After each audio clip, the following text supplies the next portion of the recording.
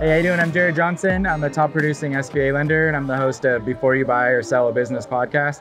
And today I'm in Dallas, Texas, and we're at an SMB meetup that's hosted by Rand Larson, and we're going to be talking to some searchers and other people in the industry that have either bought or already sold a business and find out what's going on in the market.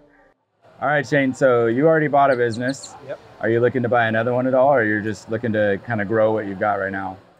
Right now, focus on growing what I've got, but I'm always keeping my eyes open. Okay, cool. So I just want to ask you a couple of quick questions. So first one is, if you're evaluating a deal, how much time should you spend on it before you decide if you want to move forward or not?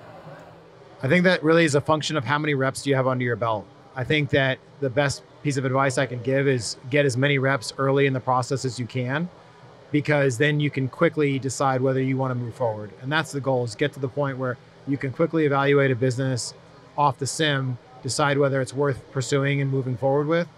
And then when you get to that point where you can quickly make that decision, then you want to dive in deep and really spend a good amount of time getting to know the sellers, the brokers, answering the tough questions. So I don't know that there's a specific time period, but if you build up enough reps early in the process, you can get to the point where you can quickly make that decision. That makes sense. So when you're starting out, you may need to spend more time before you kind of really understand what you're looking for. 100%. And I would advise any new searcher to look at any and all businesses just to get the deal reps under their belt. Look at 100 businesses before you're actually serious about buying a business, just to get the reps. Yeah, makes sense. So, okay, another completely off-topic question. Does college pedigree matter? I believe no. And I don't believe you have to have an MBA to be successful. I didn't have an MBA in doing this. I was a mid-career searcher. I think deal-making experience based on your pedigree in colleges and your post-college pedigree can really help in the search phase, but there's no substitute for operating experience and managerial experience. And so I think searchers that are coming into this from a military background or from a previous management background actually have a leg up when it comes to operating the business that they acquire.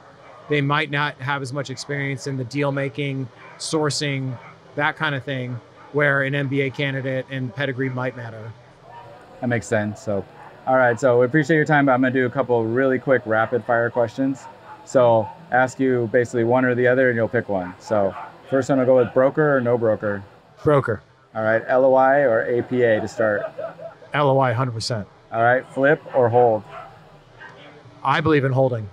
Okay. All right. Kobe or Jordan.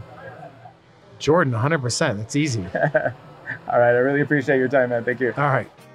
If you're currently looking to buy or sell a business, or maybe you just want to learn some more about the topic, check out my YouTube channel at Before You Buy or Sell a Business.